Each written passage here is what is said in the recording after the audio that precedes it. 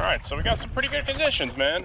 We got low pressure. Some showers are going to be coming through. Doesn't look like I'm going to get hit with anything heavy. Well, I'm excited about that. It's finally something that's going to keep the boat traffic down. That's been a big problem for me. There's quite a few areas I like to fish when it's, you know, busier on the water on a weekend, etc., so I can beat the crowds. But I don't have access to any of those areas right now. So I'm fishing just basically what I got, which is unfortunately tends to be pretty busy, even when it's not COVID-19 stuff. So flounder season's closed here in North Carolina. The southern flounders are starting to show up. There's some fluke on the ocean or summer flounder, but they're not too big. North Carolina gets 3 species of flounder. We get the southern flounders, Gulf flounders, which are in the ocean, and summer flounders. Summer flounders seem to be the least prevalent around here, with the southern flounder being the biggest ones that we see here in general. So here's what I want to narrow in on for table fare. Really pompano and spadefish is what I'm thinking to do more of and try to figure out a little bit. So that's what I'm thinking. But anyway. All right, fellas, well, we had to wait out a little bit of weather. I'm sure we're gonna have some residual wind and just disorganized water. It's probably gonna be a little choppy. All right, we're gonna get up on the edge of these rocks here and we're gonna do a little jigging. See what we can find here, and then we're gonna cross over into the ocean. I think that's what I want to do here. I'm guessing that's all the little bluefish down there, or lizard fish. I think we've received the invasion, fellas. Have no fear. The king is here. The king is here. That's a lizard fish, a nasty fella. You don't want anything to do with him.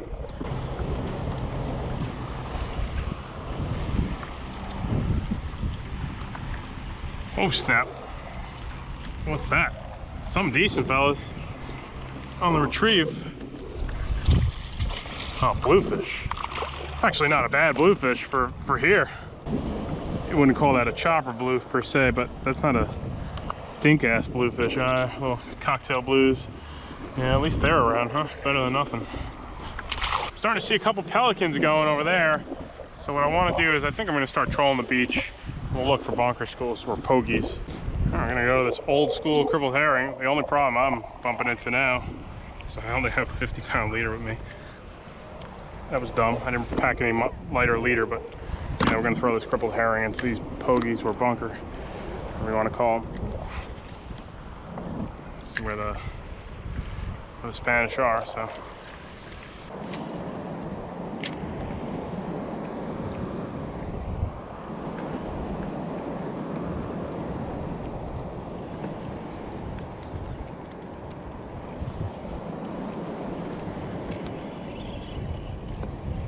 Spanish mackerel? Could it be? Yes, indeed. Ooh, whoa. Little side hook action there. Not quite sportsmanlike, but that's gonna work.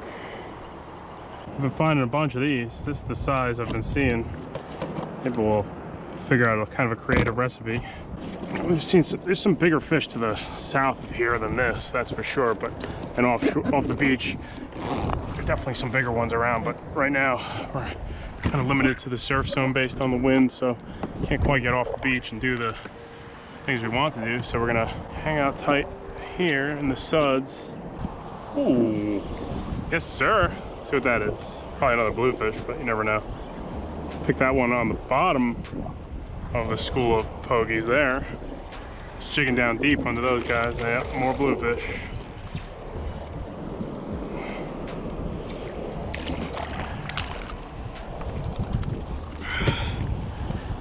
Cocktail blues, man. It's the bluefish. It's been a while. All right, let's put them back. Well, at least there's a decent amount of like 20-inch bluefish, right? It's good fun for the kids. What I need to do is bring Meg out for this. She'll enjoy it. I've got a slight problem, fellas, though. Only got 50-pound leader with me, so nothing lighter. Thought I had some lighter leader.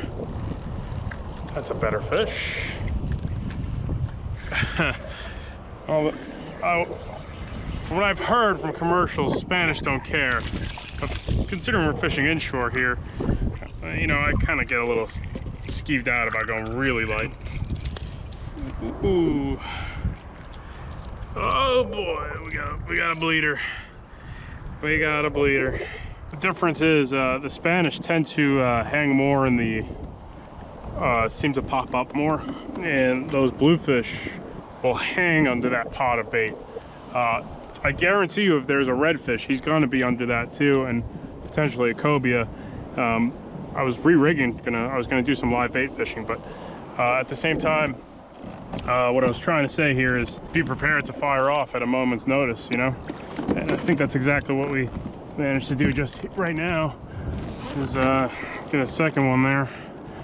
Wish they were a little bigger, man. Make it a little more interesting if we got some better sized ones in this neighborhood. The bigger ones are kind of around a little bit south of me right now, but where I don't have access to, unfortunately. But yeah, let's make a couple more casts into that blind cast. Screw it. All right, it could be a king mackerel around already. We'll send it out there. Worst comes to worst, we'll, you know, get destroyed by a bunch of little bluefish. Deal with that, but yeah. All right, let's snag a bunker here. You want to cast the head of the school, man. If you're gonna use these snagging rigs, don't cast into them. You scare the whole school. A head's really what you want to do. Like kind of like right where I did. All right, there's one. I'm gonna put him on that live bait rig and let's see what happens. Hooked him in a good spot there. I don't live bait fish that much, but he used to. This second hook right there is good. All right, friend, go for it. We'll just, you know, work around here a little bit, see what happens. Meanwhile, what we're gonna do here is re-rig something. We got our live bait out there. All right, looks like there's something going on here now.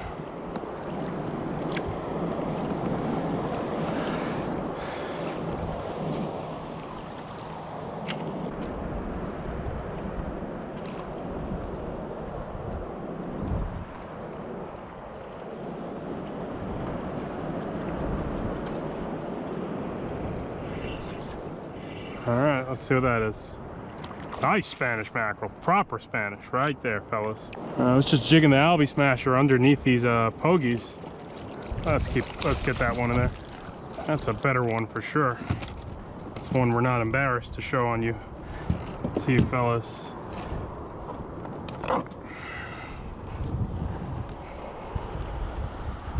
Third Spanish mackerel. This one's actually not a bad one at all. Probably around 21 inches. Definitely a better one than the first few. Ooh. Puked up a buffet on me. Yeah, we're jigging the Albie Smasher right off the bottom. Kind of drifting. I got my live bunker out there. Nothing's doing on him. I'm just popping along maybe a crank up. I've been seeing fish on the screen, so I'm like, there should be some more.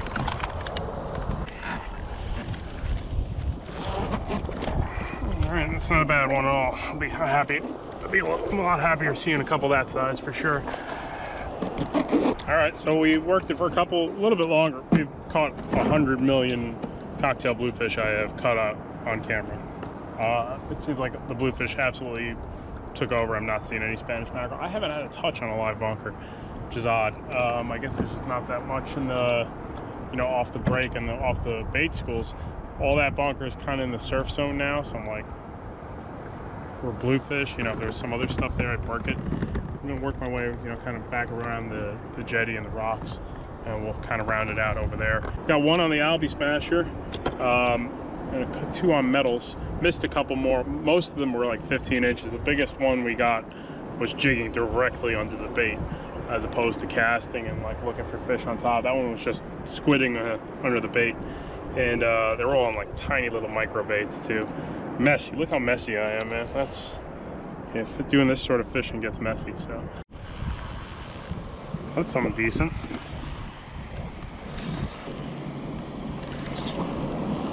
Jigging World Nexus slow pitch jig. Ah, yes, yes, yes. I take it, I'll take that. Spanish mackerel. Yeah, that's a lot of work getting these things going right now. That's cool. Oh, he's picking up the other stuff too. Cool. That's on the jigging world jig. Try that again, huh? All right, I gotta head in. This is a little too much of a headache. There are pods of bait and works kind of sporadically here. Nothing really super consistent. And I think the majority of it is bluefish, but there's enough Spanish mackerel and other stuff around that, you know, you see all these little pops, hoagies getting sporadically worked everywhere. But now that I'm kind of back in the busier area, I'm kind of good. I can't. We saw two types of bait today. One was hoagie, bunker, right? The other was, I saw a couple of threadfin herring. Guys call them greenbacks. Virginia, they call them threadfins typically. Good to see some bait along the beach. It's going to give me some more options of how to fish now, because it's been just a little too busy for my liking. But we got to keep doing that, and, you know, hopefully we can, you know, live bait more and refine a couple things. Lock in that king mackerel soon is very possible. Cobia should be popping up. It's just stressful trying to fish in those kinds of conditions with all that boat traffic. So let's get back to the little safer area and we'll talk a little. First of all, it seems like Spanish mackerel are expanding their range slowly. You fellas up north watching from my old stomping grounds, you got a good run last year. I have a feeling you might get them again based on how warm this winter was and how similar this year is to last year's pattern. It's getting a little cooler in April than it was last year, but I wouldn't be surprised you see those same Spanish mackerel up in Jersey and western New York. It really would not surprise me one bit. Key differences between Spanish mackerel, bluefish, and false albacore: non-trolling. The thing that Spanish mackerel do the most is not really reveal themselves at times. Sometimes they'll be down deep in the water column pretty often. But, you know, they'll get sloppy and attack bait. They don't hold pods of bait as aggressively as bluefish do also. Bluefish will just hold on to those pogie pods or bunker pods for, you know, they'll just hover underneath them. Spanish mackerel are going to come and go, you know, missile around. It's always just a good strategy to be ready and fire off. You know, surf guys, kayak guys, we all have our rule books and strategies for the Spanish mackerel. Guys on the piers like the gotcha plugs, etc., etc. I mean, guys on the sand like tins. Shiny sometimes works better. They are a little less particular than false albacore, the type of profile, but you have to have some precision if you want to get them casting. Is that how I want to say it? I think so. But shiny stuff like false albacore, most anglers would default to a epoxy jig, right? Those long hoagie jigs that are pretty popular. I think for Spanish mackerel, a default jig might be something shiny. One of my defaults would probably be a crippled herring. Sure, matching the hatch is a good idea, but it's a little different what the default might be. We're gonna pack it in right now. Hope you fellas enjoyed. I'll have affiliate links in the video's description, everything we used. Maybe some bigger ones are gonna show soon. And maybe we'll get better access to hunt them down, so I'll try. All right, fellas. Hope you enjoyed. Catch up with you soon.